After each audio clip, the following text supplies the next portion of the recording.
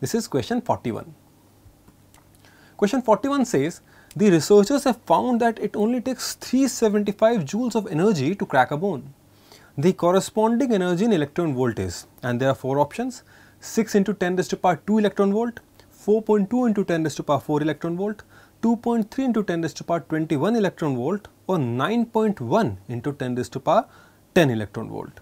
Now let us proceed to the solution. The students, the energy in electron volt can be calculated from energy in joules if we divide the energy in joules with the electronic charge, that is E. Therefore, we can replace the values. The energy in joules is given as 375 joules and E has a value of 1.6 into 10 raised to power minus 19.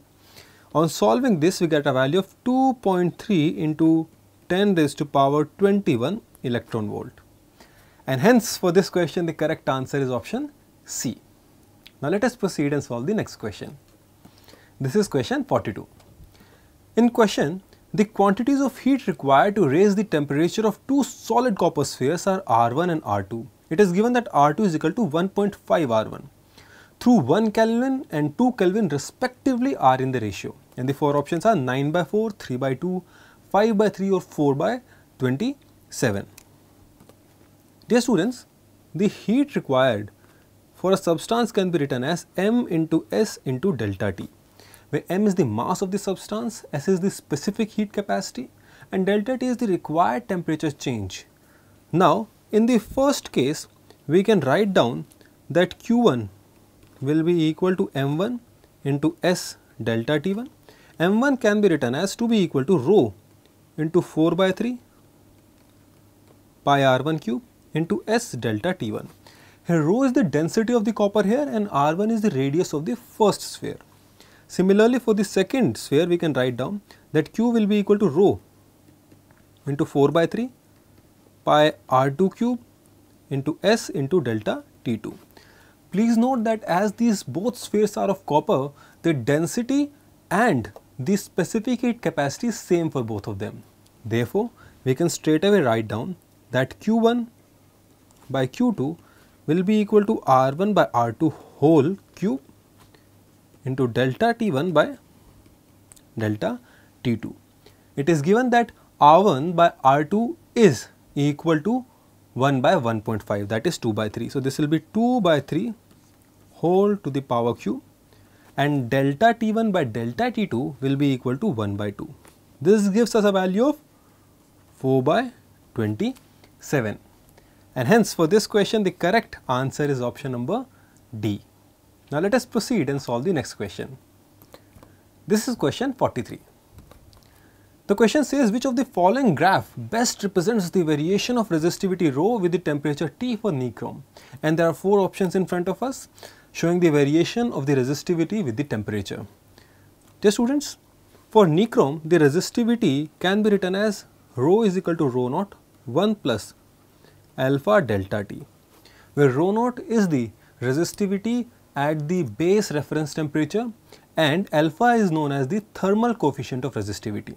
Therefore, the resistivity varies linearly with temperature and the best possible depiction of this variation is through a linear graph.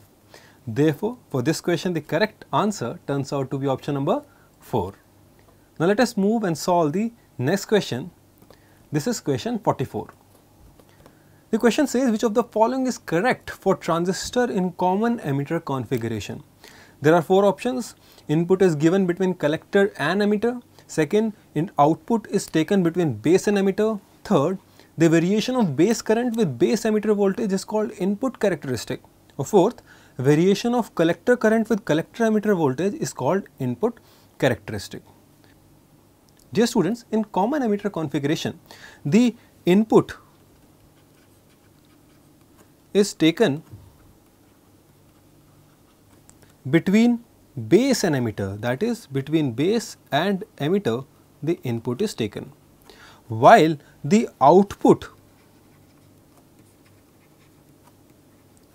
is taken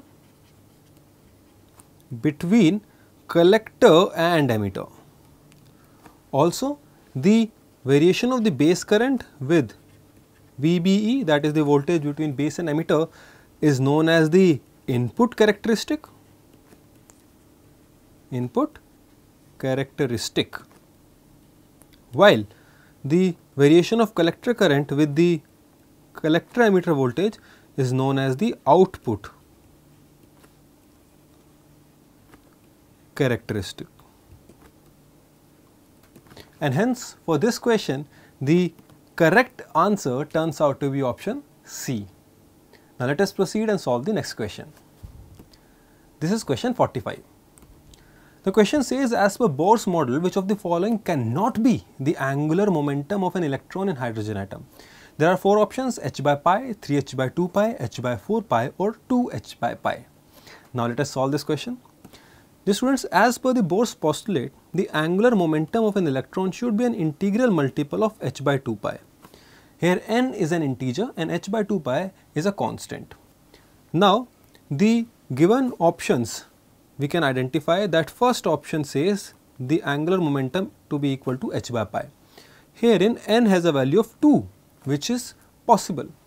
For the second option, that is 3h by 2 pi, n has a value of 3, and this is also possible. For the third option, that is h by 4 pi, n should have a value of half.